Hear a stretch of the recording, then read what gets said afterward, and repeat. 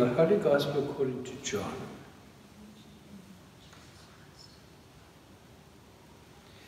At that time the disciples said to Jesus, "Oh, now that you are speaking plainly, not in a figure, now we know that you know all things, and need none to question you. By this we believe that you come from God." Jesus answered them, "Do you now believe? The hour is coming, indeed it has come, when you will be scattered, every man to his home, and will leave me alone. Yet I am not alone, for the Father is with me. I have said this to you, that in me you may have peace. In the world you have tribulations, but be of good cheer, I have overcome the world."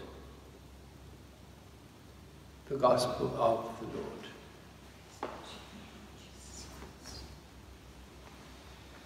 Well, if there was ever a time in our lives, it is now to hear these words where he says, "In the world you have tribulations, but be of good cheer," and the reason is because Jesus has overcome the world. And the sentence just before that gives us another beautiful leg to this mystery. "I have said this to you," in other words, that I am going to leave you and go to the Father, "that in me you may have peace." So he's saying that when he himself goes, there will be peace. It just seems odd, because we would all like to think that if Jesus was with us physically every day, that we would have peace all the time. We would live in kind of a glorified bubble. Well, we will, but not on this earth, where there are trials and tribulations and things like bits flying into your eye. So where does this all come? Where does this all come together? It comes together when we believe. And every trial and tribulation is an opportunity for us to ask ourselves, am I still believing? Am I still believing? So every trial and tribulation that comes, it's a way of God saying to us, do you still believe in me? Because if you do, no matter what the trial and tribulation, there will be peace.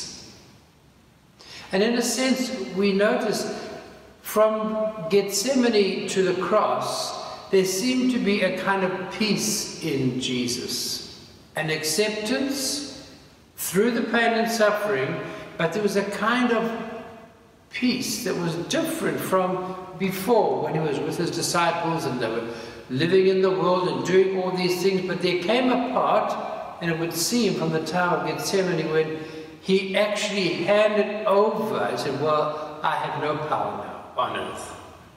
I'm only going to rely on the power of you, God the Father. And that's the point where everything changed for Jesus. Passion, death, yes, short. Resurrection, a little longer. Ascension, forever.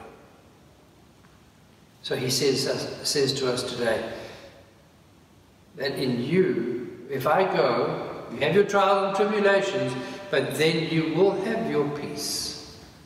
Not peace in this world, but you will have some, actually, we will have some kind of peace in this world, knowing that our eternal reward awaits us.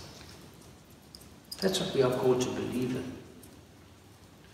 And in the first reading that you didn't hear, because we're trying to keep these reflections short, it was the story about Paul going to Ephesus. And he sees there people who were baptized, but only with John's baptism.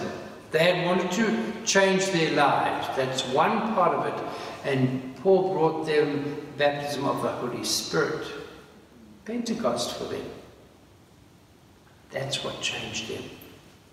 It's not enough just for us to have the intention to be good, but to have and believe and live in the Holy Spirit. That's what real belief is about. And that's why as we work our way as a parish with our new logo, trying to find new ways to revitalize our parish in a real, relevant way so that we can be ready for whatever happens after lockdown, whatever economic situation, whatever spiritual situation we are in as a family and as our world is in. Will we still believe? And that's what he's saying. Be of good cheer, because all that is happening to us has happened before in some way or other. It's just that it's our first time. Let us believe. Prepare ourselves for Pentecost, so that we know that what we are given at Pentecost will be the greatest gift a human being can be given, the gift of life. Amen.